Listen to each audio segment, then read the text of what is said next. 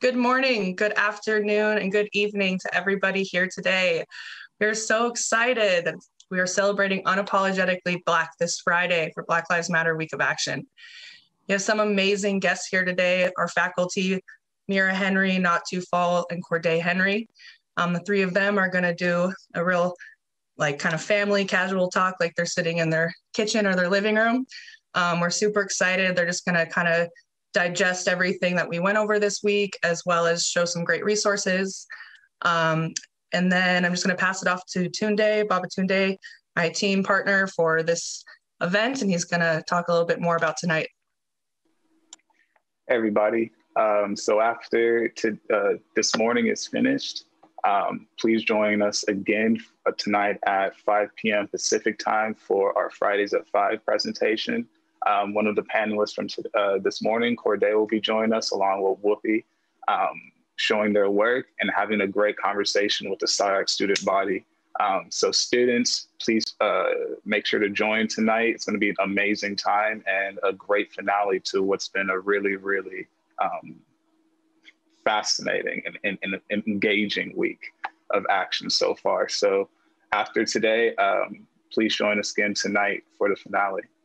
And with that, I will pass it off to our three amazing panelists today. I'm so excited to hear them just kick it, talk about all what we've seen, talk about whatever they want to talk about, and to show some amazing resources to continue with. So I hope you'll join me in welcoming our amazing panelists. I give it to you guys. Thank you, guys. Thank you, Tunde. Thank you, Allyn. Appreciate y'all. Yes. How we doing? I want to see what we look like on the live stream. Yeah. Can you do that at the same time? Is that possible? I can. Mute. You would have to mute it though, I think, just to make sure that. Okay, there they go. I'm watching us. Okay, cool. So how do we do this? How do we start this off? You know? I don't really know. I mean, what are your thoughts about this week leading up until now? Well, should we tell them what the kind of let's tell them what we talked about, what we were gonna do. True. Okay. Yeah. Let's do that. So the idea was that that we were gonna just use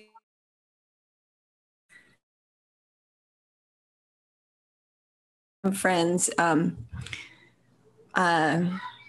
teaching together, from seeing each other around town, from appreciating one another, and we thought that we could just not prepare particularly, but kind of prepare. Like we went from like a Miro board to like a some sort of thread to like just put a folder on your desktop and maybe put some things on there, or what I have, which is just like tabs on the internet that I'm gonna pop over, but just some things that we wanted to share with each other. It could be our work, it could be things we're looking at, it could be things that fill us up, it can be things that make us laugh, jokes.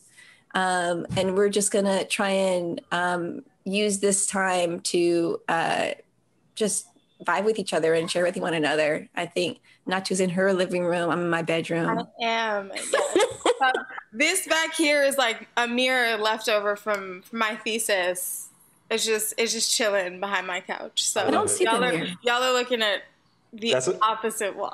That whole thing is a mirror. The whole back part. Look, yeah. Just glamorous. Not know that. Optical illusion. It's fun.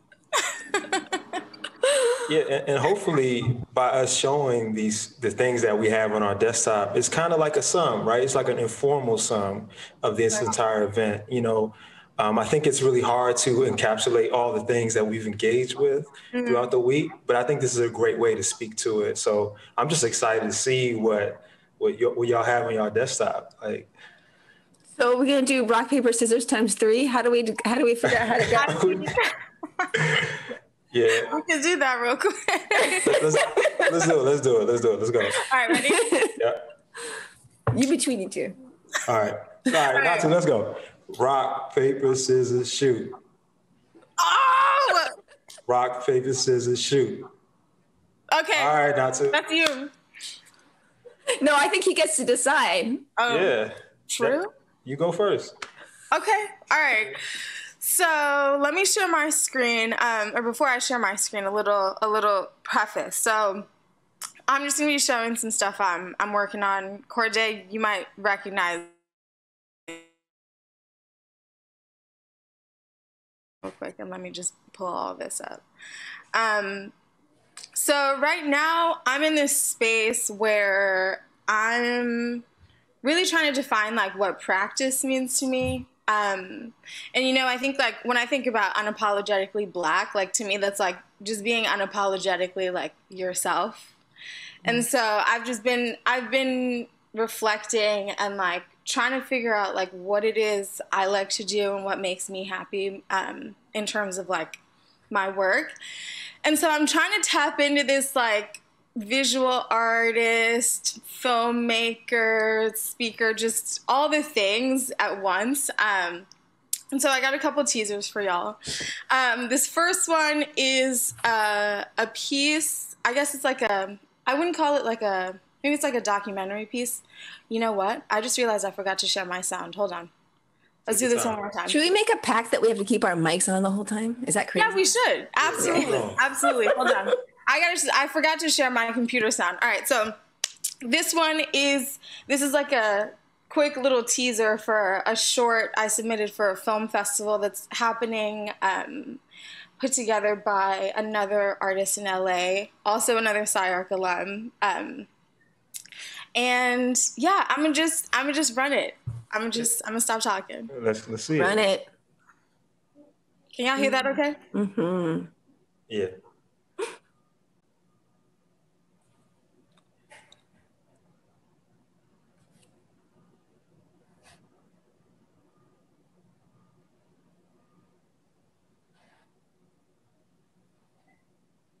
That's it. I mean, it's quick. I don't know. Should I show everything and then we talk about everything together, or let's move around. Let's move around. All right. Yeah, Next I like this. I'm gonna just keep all these looping. So I'm gonna mute this one. This next one, this is still in. Let me make sure. Okay, this is still in progress. I think Mary should read something. Oh, me? I get to read something? I think you should read something, and then I just want to have something against what you just showed. I think it might be nice. Okay. Oh, okay. Okay, so let me do this. I'm gonna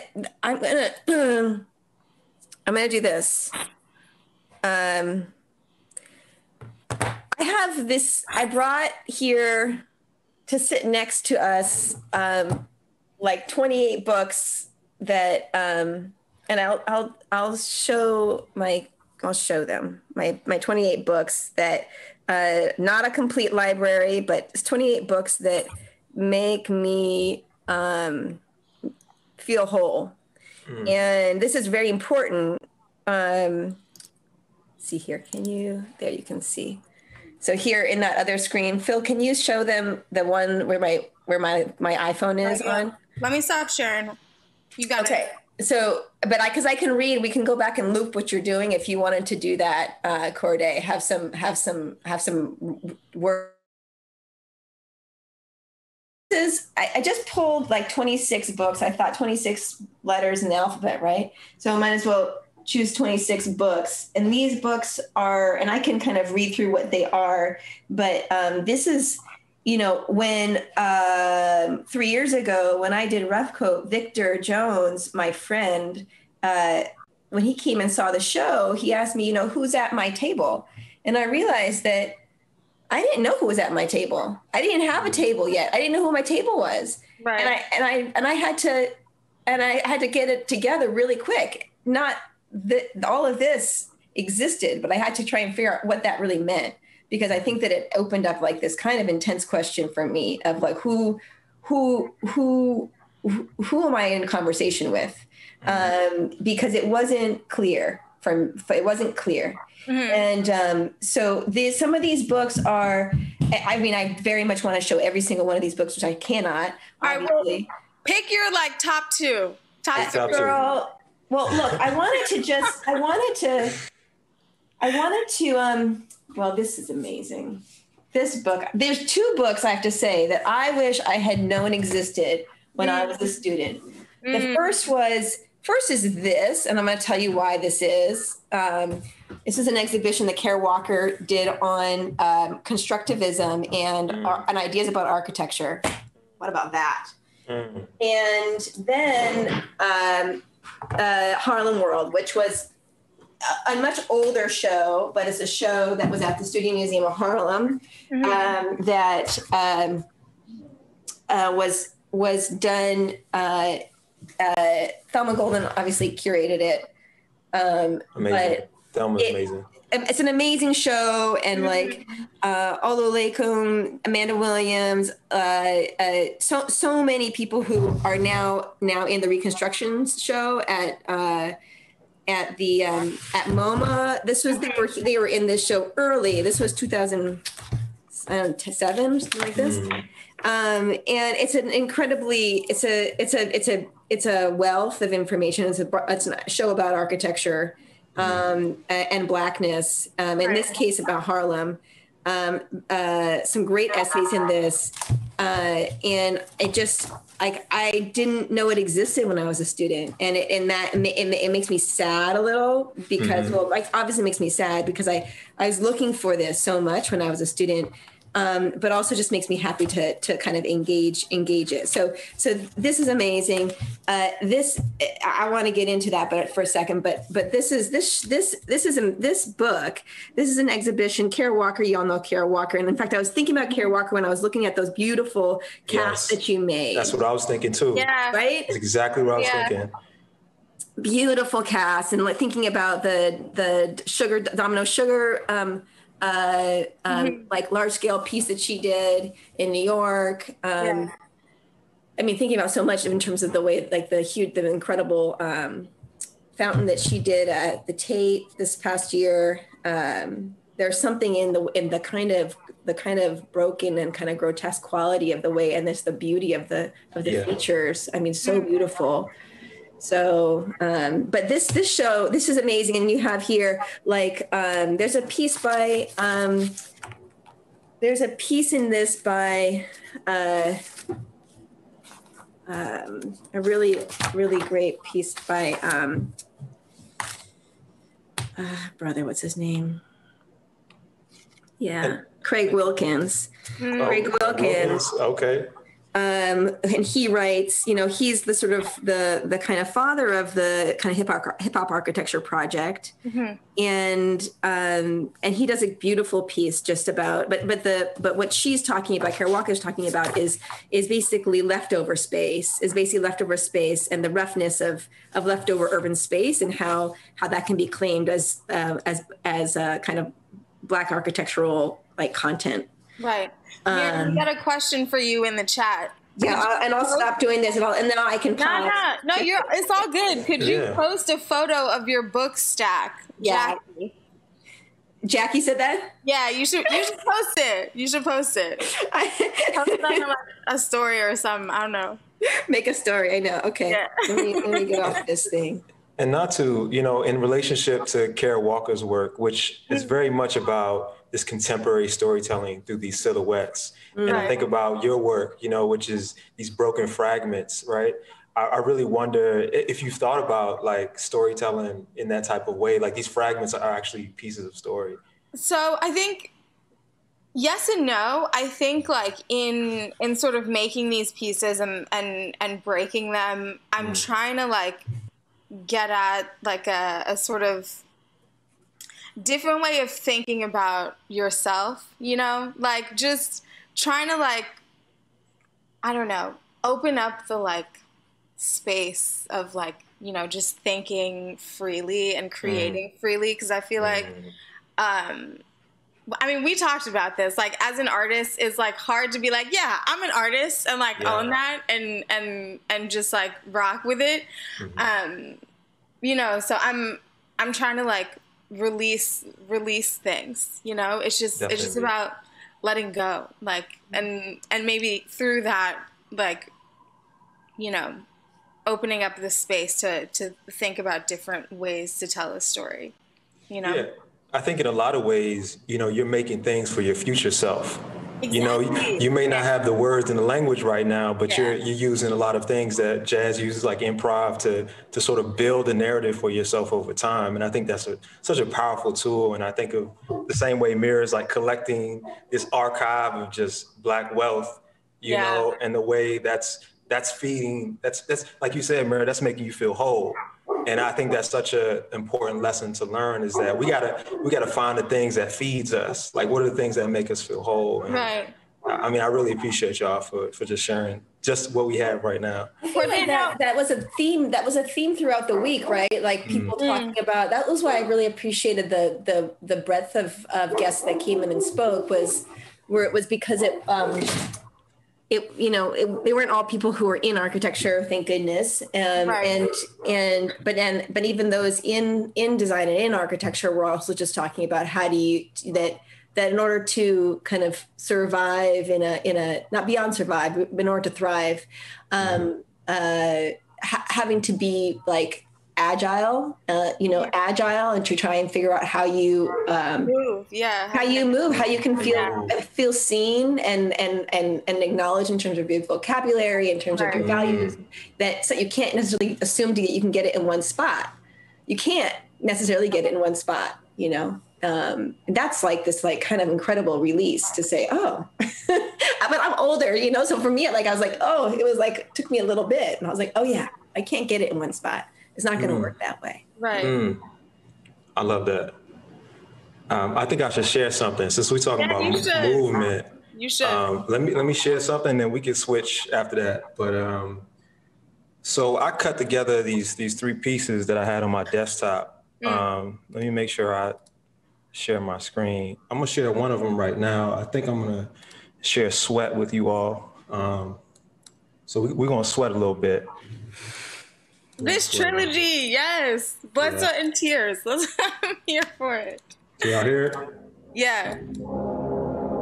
I will always love you how I do. Let go of a prayer for you. Just a sweet word. The table is prepared for you.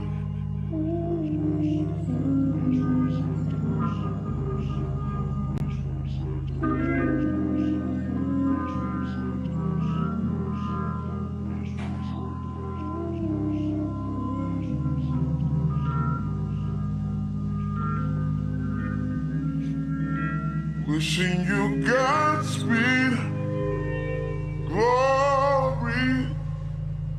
There will be mountains you won't move.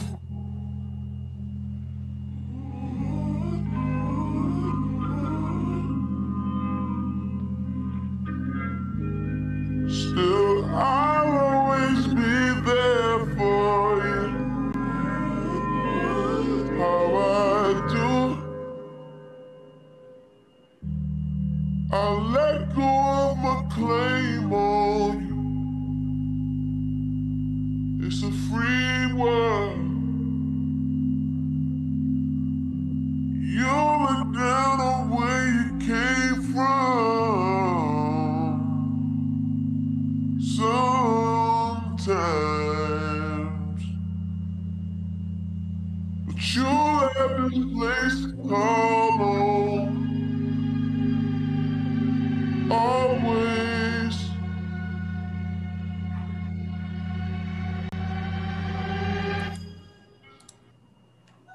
I mean, you just can't get it all in one place. You know, you can't get it all in one place. You gotta find things that make you feel whole, and sometimes you gotta move through those things. So I don't know. It just felt like the right time to share that.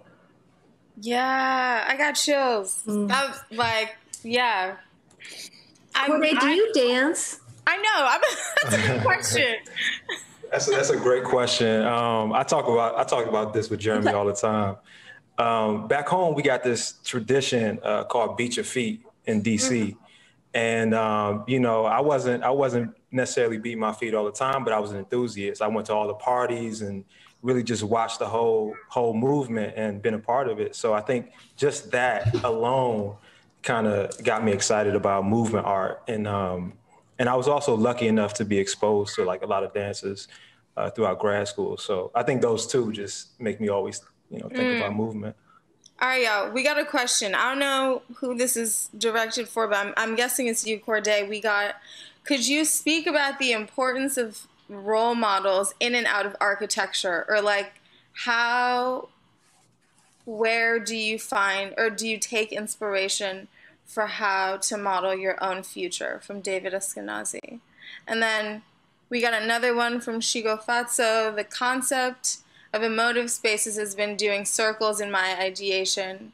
How to posture space to emote. Please speak about emotive spaces, posture, and emoting in general. Shigo Fatso, you also have to put in words there, my dear, because you are such a wordsmith. Yeah. Like language, words, tonality, intonation, in all of that. Like you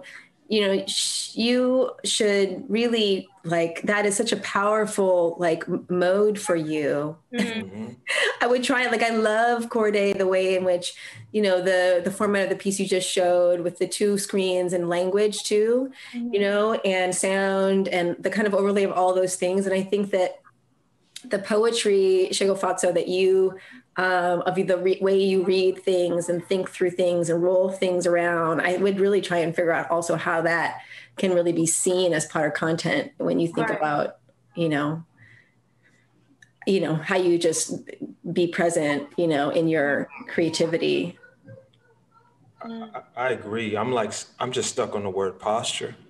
Right. I'm just stuck on that language right there, like the idea that something is standing up or slumping over, and what that means, what that relationship to the body and space. I mean, yeah, your language is on another level. Like, so I can't wait to hear more of what you're doing. I was thinking about when you were talking about, what'd you call it, Corday, in DC? Beat your feet. Beat your feet? Yeah. Oh, West Coaster.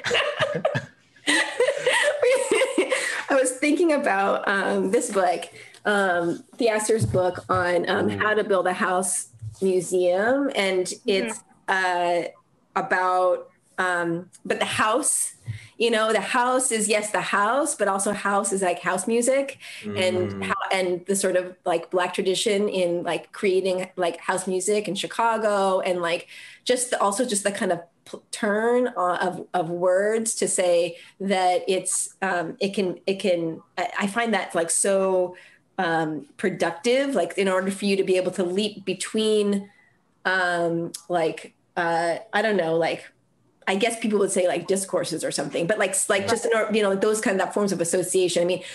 I mean, obviously, like when we read Fred Moten, the way he turns words, and when you're just like, it like makes you realize how deeply connected so many, or like connections that are going to now be made can be made. And so when I think about how to build a house museum, and then think about it in terms of house music, in terms of like vibing and like underground Black space at a certain moment in time that has passed, so I don't know. There's something about also just the movement of words. Right.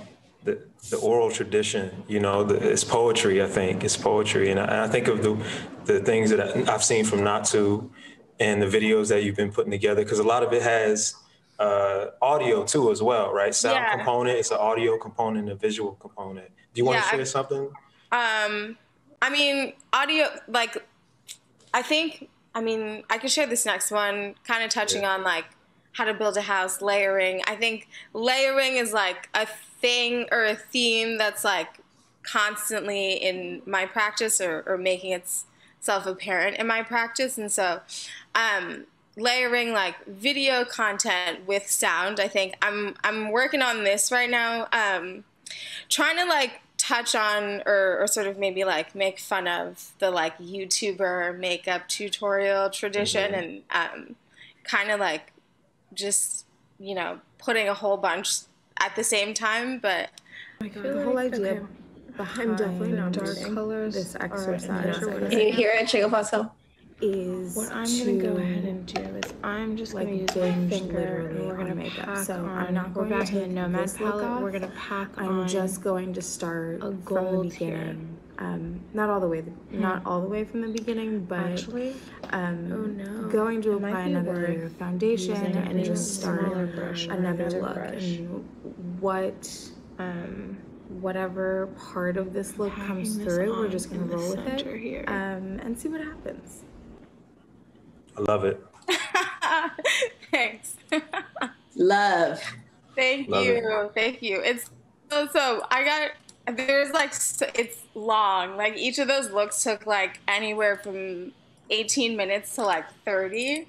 So I'm still trying to cut all that stuff together to figure out like what I want to keep, what I want to, you know. Did you see that, Courtney, did you see that Lorna Simpson show at Underground 2 years ago? Possibly. Where it was the films and there was that one space where, I don't know if you saw it, not too, but she zooms in really close just to this, like a grid of people, like really close right up in here. And if you've seen it, and they're singing. Right. But there's something kind of, I like the, when I was looking at it, the one on the right, the you on the right from my screen. Cause she's kind of annoyed. Right. Honestly, I want more faces. I want more of you. No, I mean, so I did 6 looks and I did them like one after the other. I mean, I'm explaining that, like, me in the center is kind of explaining what is happening. And yeah, I don't know. Some of the faces I'm making, like on the left where I'm like focused, right? It's just trying to draw that line, like straight face, really close to the camera, and then you hear, "Oh no!" Those moments too, I think, are really like funny to me. Like, there's something comical about this, personally. I mean, I'm for sure comical is like not the right word, but I don't know. It's pretty. I don't know. It's pretty funny. Just like, this is just stuff I'm working on. I'm like, who knows what this is going to turn out to be like, but it's fun to do.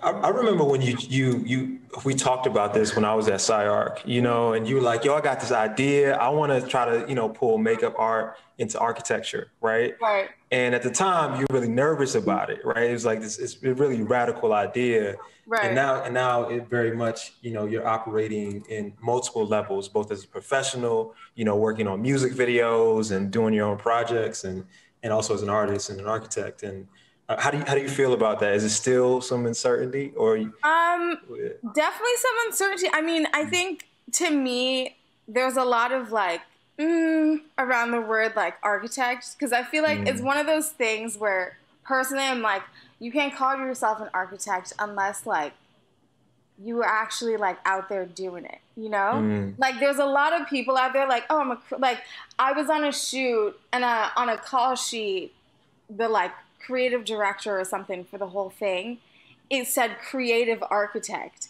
And I just was like livid. I was like, yo, you cannot just throw the word architect like around silly-nilly. Like that's something very specific, you know? Like you don't walk around calling like a physical therapist a doctor. Like it's not the same thing, you know? Like you could be in the same like realm, but like respect, you know?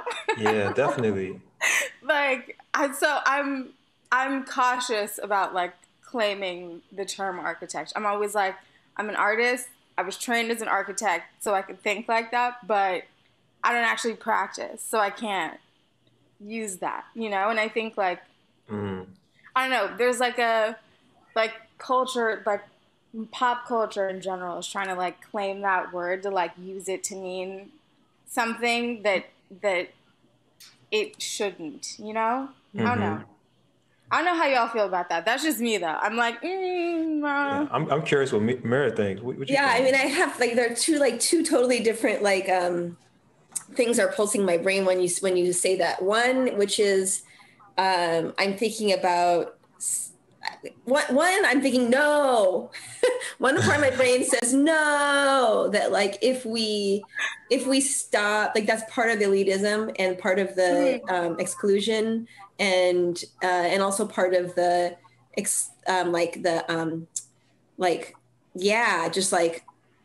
narrowing of our field to a point where you don't actually, which is part of why there's oftentimes so little Black voice because of, but really like space making, place making, like all of that urban thinking can be thought of like if we can shift a little bit and we can actually include more voices, right? So that's why, so that's one of the things that like makes me like anxious when you say that.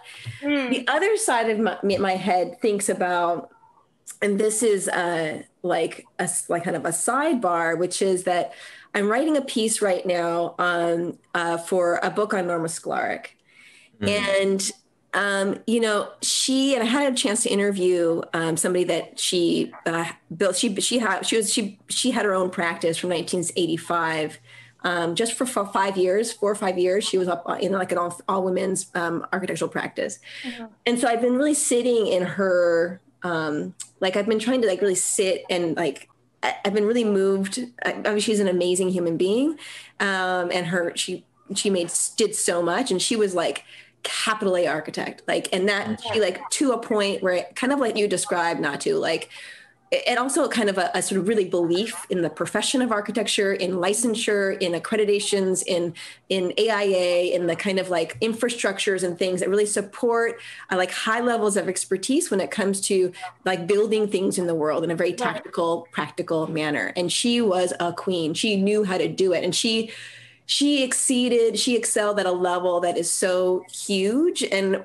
so I think about that at the same time. I'm thinking like, no, then we're going to lose that like Amanda Williams, and we're going to lose the Not Too Falls. We're going to lose we're going to lose all of that, which like that would just literally kill me and kill me like as an educator in terms of thinking about who we are educating, how we can allow people to see themselves in a new way. And at the same time, I'm thinking like Norma, I'm thinking Norma, and I'm thinking like, there's this amazing quote that her son said, she had 2 children. She had her children really young.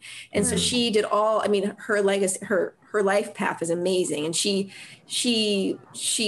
had amazing boundaries also. And she was able to excel and also like left work at 5 p.m. and went home and took care for children and had a garden and played bridge and did these things. She's kind of an amazing person for everybody to think about. I think about her a lot in terms of balance, and ambition. But her son said that, my mother, and I'm going to get it a little bit wrong, but my mother, I have it somewhere. I'm going to open it up really quick because the language is really beautiful. Take your time.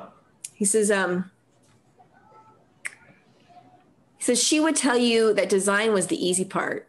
That what she would do is she would make it real. What kind of concrete, what kind of nuts, and what kind of bolts, what kind of glass. She was in production, and she would tell you that production was the real work. And to me, that like, I really get strength from that. Because this is a person who she was not, in her era, she was not allowed to be the design architect. There was no way, in 1950s, a Black woman, no one even knew there would be such thing as a Black woman be licensed in the 1950s, let alone somebody who you could like put in front of your client and say, this is going to be the lead architect for your design architect for your project. No way. $10 million project. No way. So that was not even a part of her reality to be the design architect. She was a project architect. She was the person who took the design idea and made it completely real and had this amazing ability to understand all the trades, to work on site, to detail she detailed like the Big Blue Whale, the Pacific Design Center, that she detailed that facade. Like she elevated glass facades because she understood how she took pleasure. She was interested in technology. She was interested in how things come together and how to make it like nice, really, really, really nice.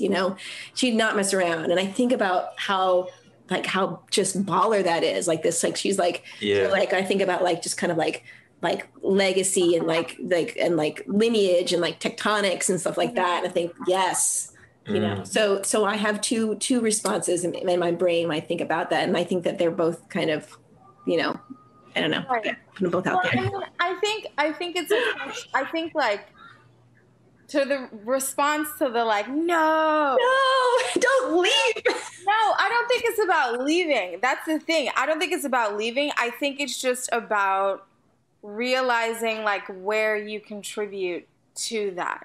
You know what I mean? Like, or how you contribute to it. Like, I think there's obviously this sort of like technical, like, how is this put together? Like, what is that attached to? How does that work? And the like, well, think about it. Like, what's the story? You know, what's the like, you know, what's the sort of like, not creative part of it, but what's the like stuff that leads you to here, right? Like, I feel like the conversations I'm in, I'm like this thing, not the technicals, you know? But like that, like the ability to like do that or sort of execute that kind of work is what I think makes like an architect, right? Like, you could be in architecture without being an architect yourself. And I just think it's a question of like recognizing that work, right? Like, you're like Norma and like her ability to like elevate a type of like tectonic system because like that's what she knows and that's what she loves to do, right? Whereas like I could talk materials, but like I'm thinking materials in like a tactile sense. Like, what does that feel like in your hands? You know? Not like, how is that attached to like be structural or something? You know? Like, that's not like, that's what I'm saying. I'm not saying it's like, I'm not part of the conversation. We can't be part of the conversation. It's just, it's a different conversation. It's a different conversation that relates, but it's also about just like respecting people that like can do that, you know? Because I think a lot of like the creative industry is trying to like, you know, take that and make it mean something else when it's like, no. Like, as somebody who went to architecture school, that's a very specific job title. That's a very specific title to have. And that takes a lot of work, you know, like getting licensed and like doing that, I think is like incredibly commendable. So I'm like, respect that. Don't call yourself a creative architect. I'm gonna come for you because you're not. Like, you're not architect. You're not architect. You can't just like take that, throw the word creative in front of it, and be like, "Yeah, I'm a creative architect." No. You can't do that. You can't. That ain't happening. No, that's all I'm saying. That's all I'm saying. I'm not saying we're leaving the conversation or leaving the table. It's just about, you know, this is my expertise. You got yours, but like respect. You know. I mean, I just hear like lineage is the word that Mary used, and craft. Right. Lineage and craft, and how the craft is constantly transforming. Like, it's not in one state, right. Especially when you're talking about Black women. So I definitely want to show this next piece, if that's cool with y'all. Please do. Yeah, please. This piece is featuring a Black woman, and I hope y'all enjoy it. I'm not going to talk about it too much. I feel like it's best to just watch it. So this piece is called Tears.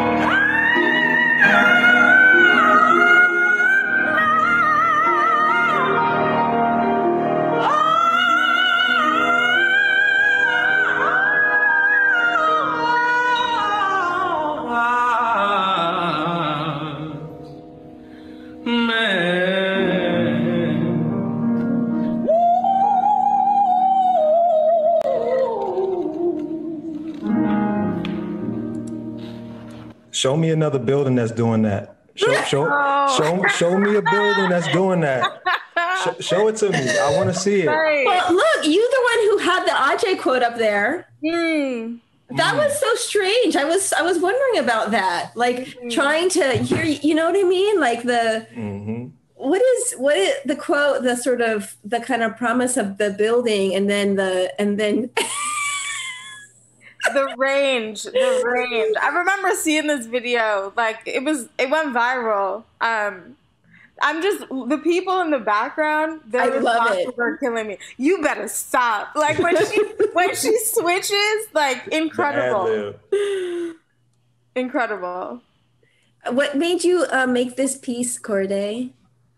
What prompted you when you sit down? What is your practice? What is your practice like? What is my practice? Not like what are you doing, but like what is like what is it? What is it? Is it like you're in the shower, you're like, okay, I have to do this thing, or like someone calls you and you just have to do this, or like you're like, you find this, you're online, you find the thing, and then you listen to a song and you think, like, how can you talk a little bit about your process? Maybe not your practice, your process. Yeah, I think some folks might refer to me as like the top Google searcher in the world. I'm like I'm just into Google, shout out to Google. I think I just like, I'm really into searching. I get to wormholes. I like click something, I click and I keep going. And I think very much it's like a relentlessness of just searching. And then the materials just come from that. I kid you not, like that's how all this stuff comes. I'm just looking at something else and something else catches my eye. And maybe that's how sound works. You hear one sound and you hear another and it just keeps it fluid.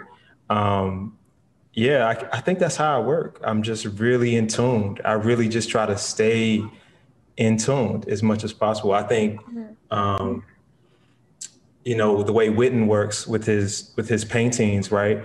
I heard Fred Moulton talk about his work and how he's very much into devotion. Like, not the idea of like the church necessarily, but there is something spiritually connected, to his work. As a fabricator, as a painter, as a sculptor, and the work that he produces. And maybe it's a piece of that too. And then just joy. I think a lot of it is just about playing, making room and space to play with materials and things. I know that's a long-winded answer, but yeah. No, I think it's not long-winded, Corday. Yeah. I'm not much of a talker,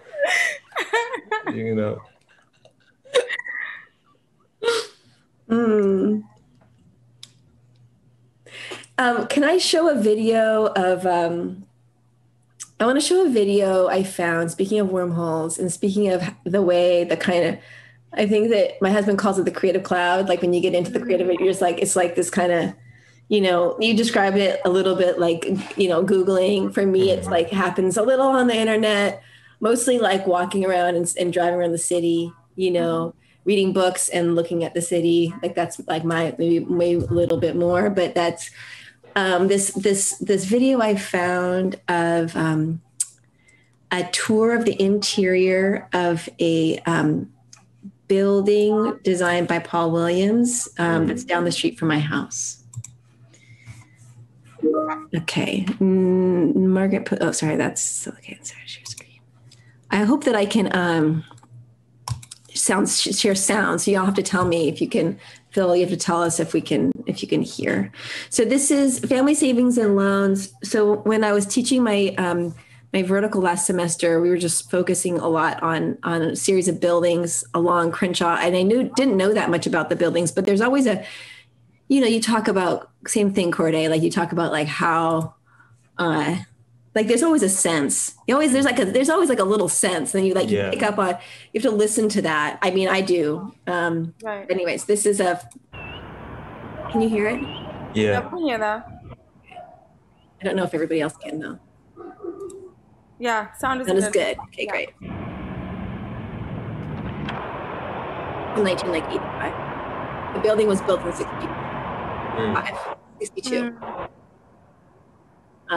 Bank.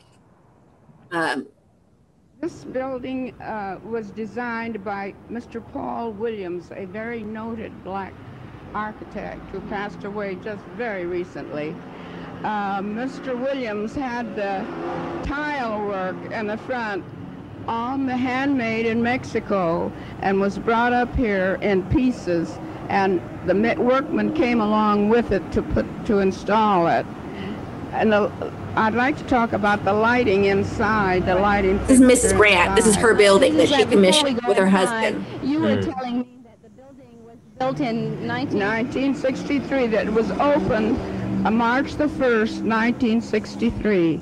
So a building that was a building for a bank, a Black-owned bank to loan to families in order for them to own their own homes at a time when a lot of black people couldn't get loans. Yes. All right, now we're going to go inside of the Family Savings and Loan. Okay. Stop action. Stop action.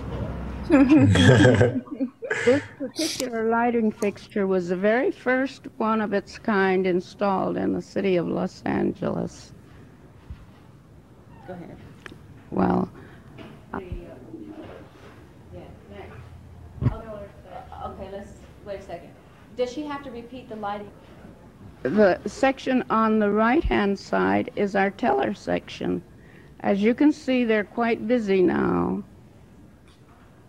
These people are lined up, either depositing their money, making payments on their property, or cashing checks.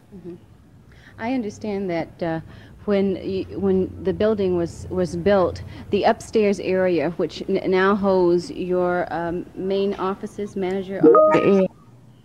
Hold on, I'm going to take you downstairs. It's my grandson who's employed here to This is the basement. help direct us around. This is David. Hi, David. Look at this I'm glad interior. you guys joined the tour with us. All right, we'll just follow you guys. Okay.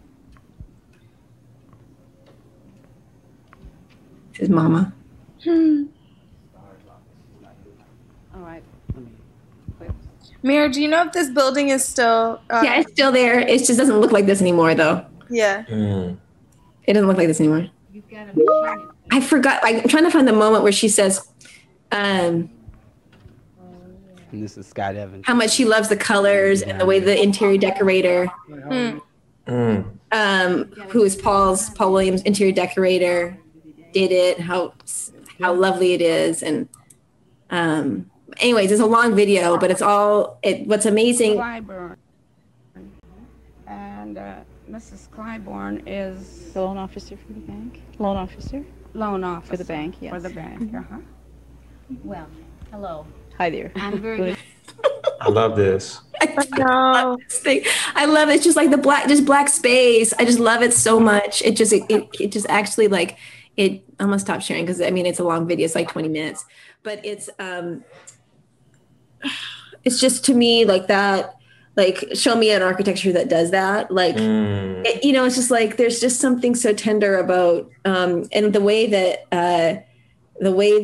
she talks about all of the details of the artwork that they'd commissioned and the kind of decor and all this stuff is so personal about like who's going to be in there, student groups who come through, because this is kind of like very, it's a historical space, because people want to come and visit because it's like a beacon, a cultural beacon of achievement, and I don't know, I love this. The building still stands. It's right down the street from my house.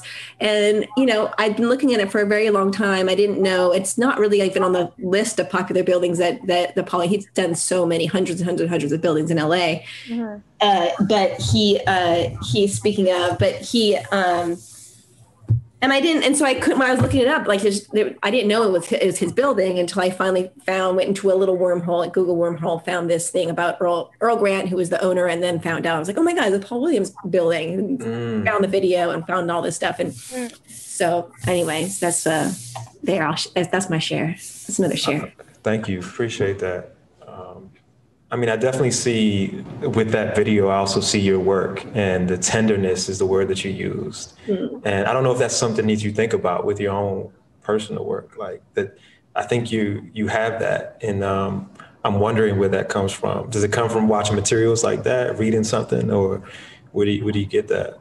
I don't know how you would describe you know, or if you even want to describe.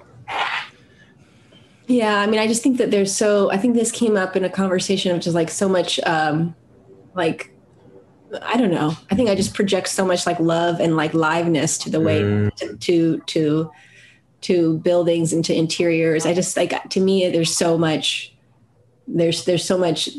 life in it that trying to figure like the lighting of a space, the detailing of a space, the stories that it holds, the plants you put in it, like all of that is to me is like an architectural project of seeing and feeling and thinking about. I don't know. So it's that, you know, like I just don't disassociate. I don't break it out. You know, when I was watching your video, the first one you showed, Corday, of the dancer, you know, and that just beautiful movement and the kind of the column response between the two bodies, you know, the stage and the bodies, and then the next layer of like surround, which is like all of the people, and then all the lighting against the wall, and it's like there's so many layers of architecture taking place. So to me, it's like, where is that building? The building is like, and it's not like I'm going to read it as architecture, but like, no, this is like this is an architecture. Yeah, it's like wrestling with the complexity of human life. Like if I think that's what that video's doing. That's what the video that you just showed. It's like, it's wrestling with that quite directly. And I love that description. I love the way you just described it, Mir. Oh, sorry. That's not on purpose. Natu, you feel like showing something? Share something, Natu. I mean, we're now on the administrative floor. That's video still going. Can you show the link to that? I want to watch that. Yeah, definitely share the link to that so we all can watch that. For sure. I'll put it right now. I'll put it on the, I don't know how I'm going to do this. I'm going to figure out a way to do it. I'm not to share more. And I hope, Corday, you can share more. I have some more too I want to share. That's not so sentimental. That's all right. It's okay to be sentimental. Sentimental is great. There's nothing wrong with it. Yeah, I'm into it. All right.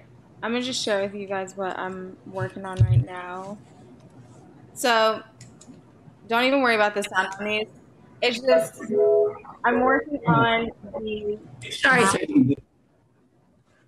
like new pieces. You might have to mute yourself.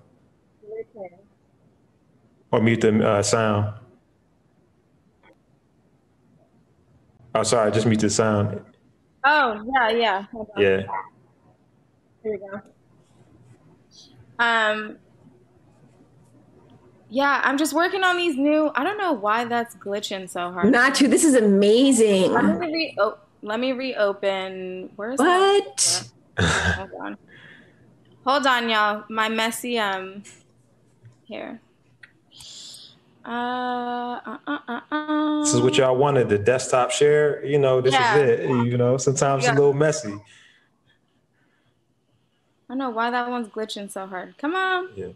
You can do it. I need a new computer, y'all. My laptop is on its way out. I don't even know. We're gonna start a community fundraiser for Natu. We about to, raise. All right. Just put that out there right now. So, yes. So here's I've been casting my face. Obviously, like this is just some stuff I've been playing around with. But with this one, I'm using this type of silicone called dragon skin, and there's just something about that like translucent. See, I don't know. I'm loving it. These are like, I don't know. It's pretty fun. I'm dead, y'all. The background, the audio on these is ridiculous. But yeah, I don't know. This is what I'm working on right now. Just kind of playing around, trying stuff. I love dried flowers. Like that's my favorite thing right now. Like, because some of the shoots I work on, we got to buy like hundreds of dollars of like florals from the flower market downtown. And when the shoot's over, it's like, okay, what are we doing with these? And so I just take them most of the time. I'll take them and like hang them upside down to dry. Yeah, so my apartment's like full of these like random dried flower bouquets. And yeah, I don't know. I wanted to like do something with them or play around with something. This one was a test, I think, not as successful. This middle one, I kind of just started crushing them to make them like smaller pieces. But yeah, I don't know. But they look crystalline. They do. Yeah, so it's I'm sort of going back to playing around with the same materials I was using for my thesis, but like in a different way. So this is that stuff I was using for the windows, that rubber glass. That's why like this broke. This is my first test, and I was peeling it out of the mold, and it just like snapped off where my nose was, like and it took all of it with it, and so that kind of like shard breaking is what I really like about the material.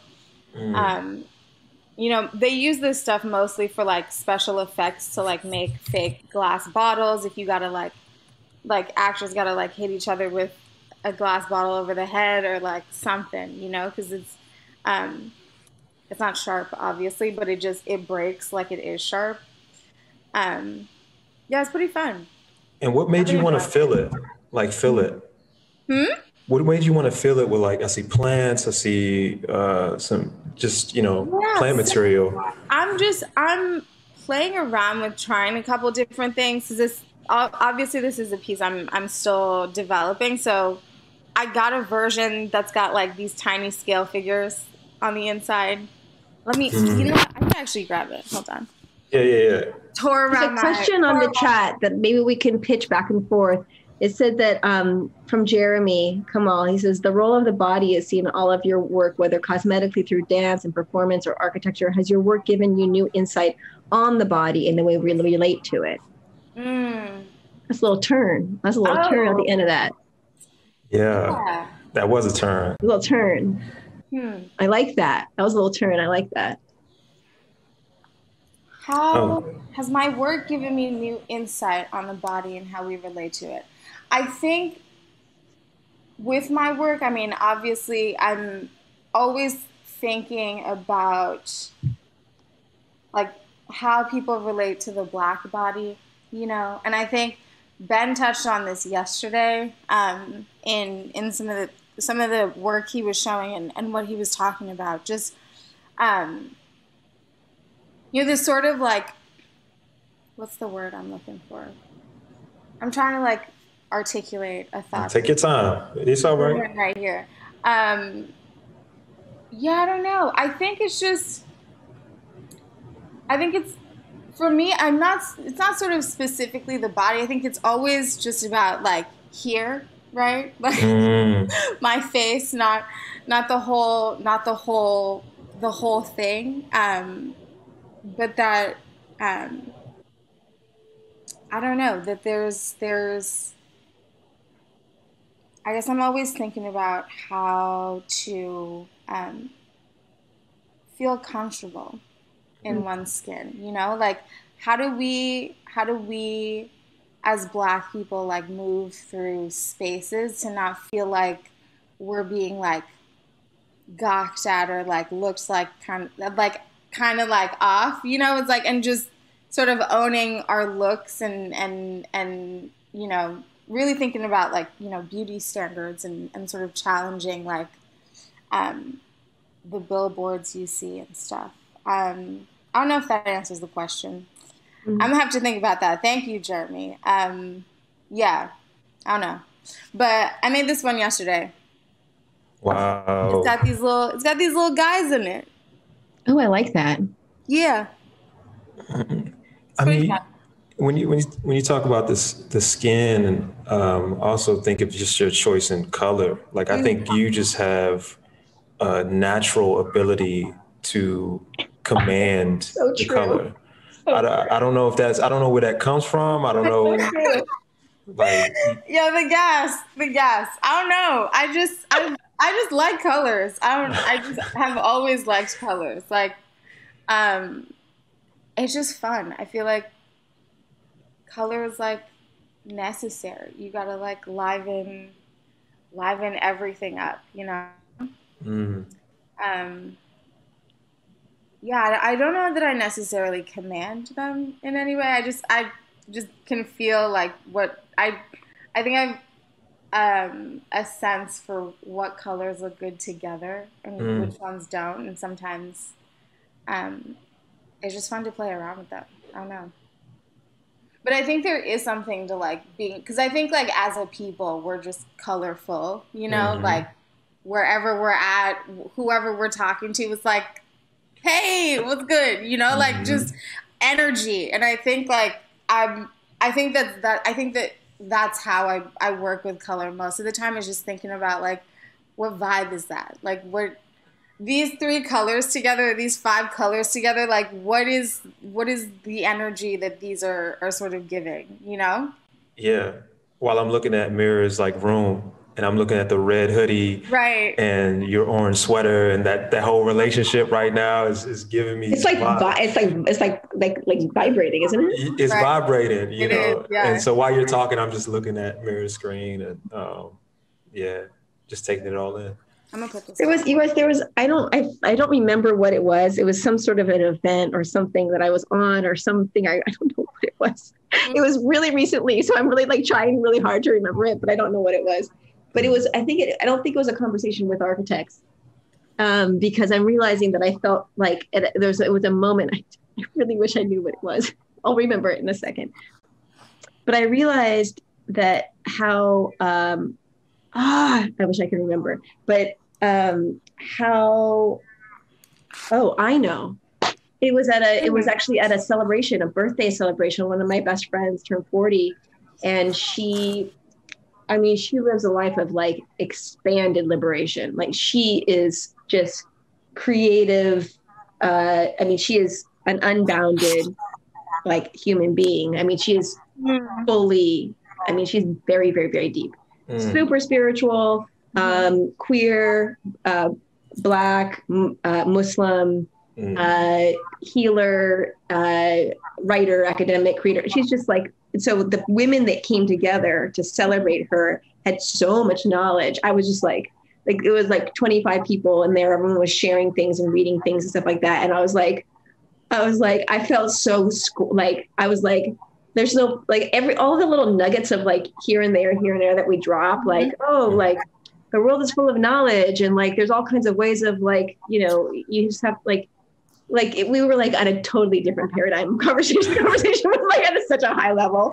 It was so woke. It was so incredible. But you know, I was thinking about that like charge, that like mental and spirit charge that I got being around that kind of energy and that kind of really advanced sort of like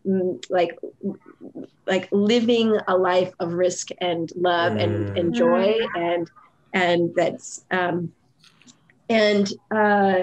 you know, we saw that this week too, some of the incredible people that came on and I you know, when you're talking about that, Natu, just like how do you start to talk about the like conversation you have just in your room with the colors that you see or things like this, like all of the ways in which the like trying to find trying to engage in like this kind of like bounty of knowledge that is in the world, visual, non-visual, all of that, like that seeking, you know, and also the faith that it's sort of there. I think that is such an incredible like well to draw from, and also reminder sometimes when it feels like, does this even matter or whatever, you know? Yeah, see, that's the space I'm trying to like pull myself out of all the time. That like, what is this even like a thing? Like, you know, I think like, I'm in a space right now where I'm trying to like you said, just kind of be like boundless and just kind of create whatever, you know? Because I think like being like in architecture school, there's so many mediums you touch, you know, that you like, you pick up so many skills. There's so many directions you could like take all of your work in. And it's just a question of like deciding whether you're gonna like stick to one thing or just say fuck it, I'm gonna do everything all at once all the time, like you know. But I think that's kind of scary. It's like, whoa, you know, like I don't know. Yeah, that's where I'm at right now. We're just trying to get there and be like fearless in our creativity. Yeah, I'm feeling that. I feel like I'm constantly in an upward fall. You know, it's like it's going up, but it's a fall. You know, when I was I don't know if I should share this, but when I was working on Virgil's project, very early on, I was talking to a producer, and we were seeing some clips. We were making a lot of stuff, and I thought it was going to be a failure. Like I was like, nah, this ain't it. You know, this is not working. You know, I really had a downward spiral. And, but it goes to what you're saying, I just stayed in it. I stayed in the process because that's the making process. I think there's always it's a pulse, right? That's how you know you're alive, right? We're feeling the pulse of the work. Right. Sometimes it's a fall, but sometimes it's also a flight. And so I'm always in that balance too, always in the middle. I love that. I love the idea of the upward fall. Yeah. Thank you for that, Corday. Yeah. Okay, can I show you guys something? Yeah. Can I show you something? This is corny. You know, I'm a little corny. Go ahead. You know? Listen, corny's good. Bring it. You know, I'm a little corny because you just know that's how I am. Big old mama.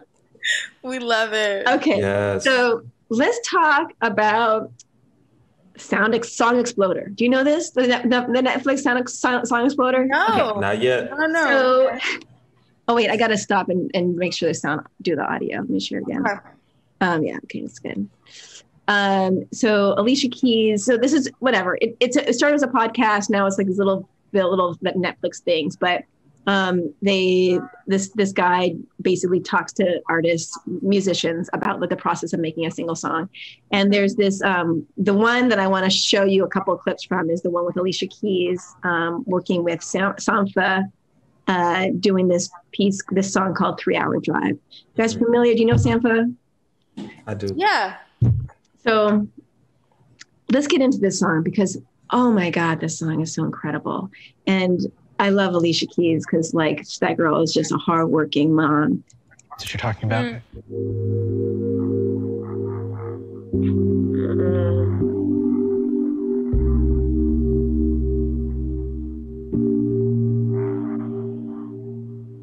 Don't you love a stem? I do. That's what the whole show is. I think it was actually the piano. Yeah, it's strange because I think making music is like a language. It's like kind of my way of communicating with people. I definitely go into this kind of stream of consciousness sort of world. Sometimes it feels like I was in an alternate reality.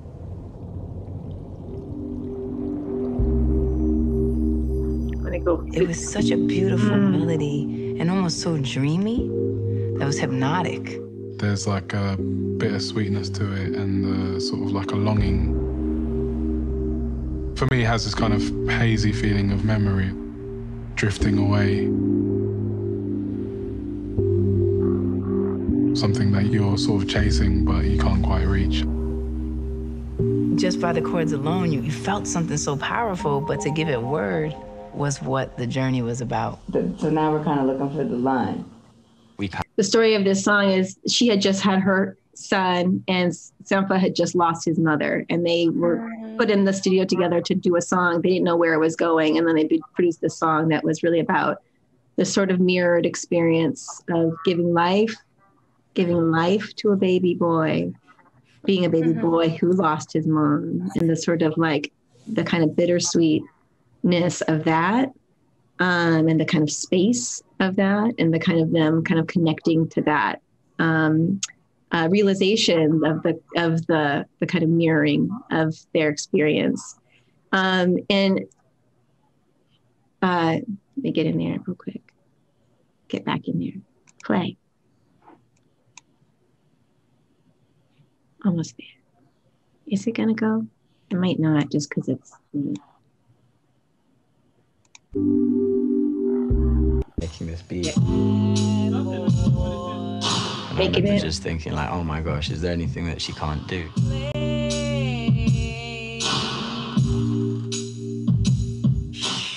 It's so loud and ridiculous. It's good, it needs it. It was so pretty that I wanted it to feel more like rough. We could go doom clown. I love this. Yeah. And I love, obviously this idea of when it feels too pretty, you need to make it rough. Like, and that as a way of like getting at these sort of tones of meaning and kind of that kind of mix, in the world. Like I can't have it without that. This song is beautiful. I love it. We could listen to the song, let me tell you. But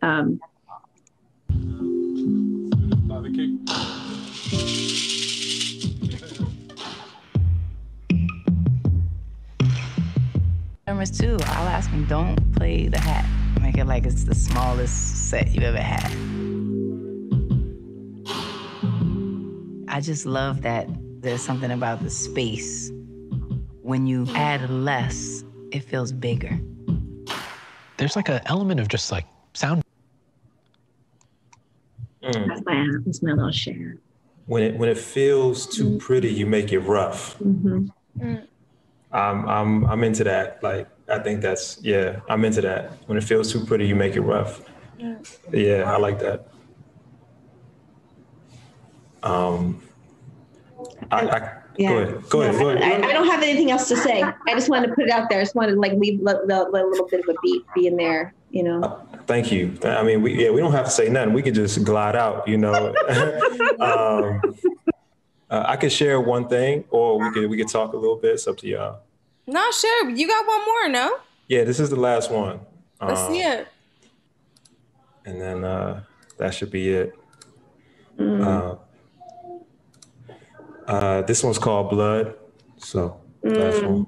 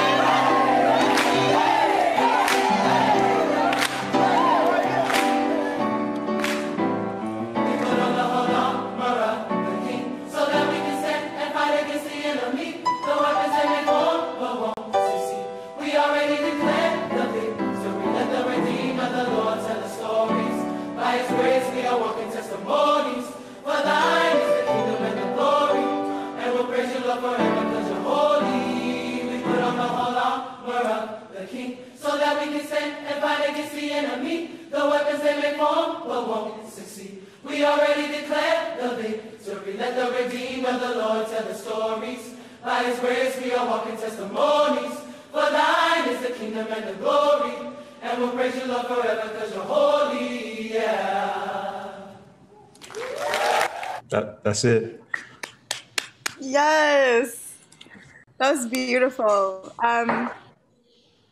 Yo, I don't know if any of you went to the Sunday service that was happening here at the Forum. That whole show is so powerful. Like, I'm Muslim, I don't go to church, but like there's something about gospel music and a bunch of Black people dressed in the same way in a beautiful stage set, like just worshiping. I don't know, it just amazing. You know, I have to say that one of the things, Corday, that I love about your energy is how much just the way that you ask us to take our time. Like, you take time, like, to see your work, it takes time, you know, to be, and I think that that's one of the, it's something I acknowledge, I really appreciate it. I learn from that. And so I really, really love taking my time looking at the work that you do. And I love that energy that you bring, really, very, very much. Wow, I appreciate y'all. I appreciate you, Mary, for saying that. You know, I'm glad to take time with y'all, you know, just take this space up. And thank you, Tunde, for establishing this. And Allyn, thank you so much. I'm sure how much time we have, but. I came on, I mean, like I told you guys in our meeting before, like, I'd give you as much time as you wanted. We were scheduled to go until 12:30. So, I mean, I came on to just kind of wrap up. But let me just take this time, please. I know that I've said this all to you guys privately, but let me just like take this moment to just give you your flowers when everybody can see them. Thank you so much for being role models and mentors to me. Like, in the realest way, I don't know how else to explain this. Like, these are my dreams coming true. Like, a young Black architect, not like recognizing that I could have a space to just feel how I feel right now within the schools. Again, shout out to Hernan and the support we got. This morning was so important to me, as important as the rest of the week was. And I'm gonna save a lot of what I have to say for tonight, but just thank you. If you have anything else, please feel free the floor is yours. I'm just incredibly moved.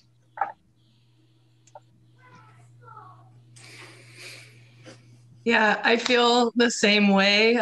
Today was another emotional day. I got goosebumps multiple times. It was just so beautiful, and like, y'all just vibing together. Like, it felt like I was like I said, like in the living room with you guys, like in the kitchen. Like, it was so cool to just kind of be a fly on the wall and listen and like just take everything in and like literally just be in awe the entire morning. Like, I just feel so grateful and so thankful for like the entire week, and to have you guys as faculty and to be a part of my life. Like sincerely, like, thank you so much. Thank you guys so much. Thank you guys for organizing all of this. Yeah, for real. All of this. This is all y'all. You know? I actually think you could. Oops, sorry. I didn't actually think you could do it. Right. Y'all pulled it off. Very honest. That's big flex stuff.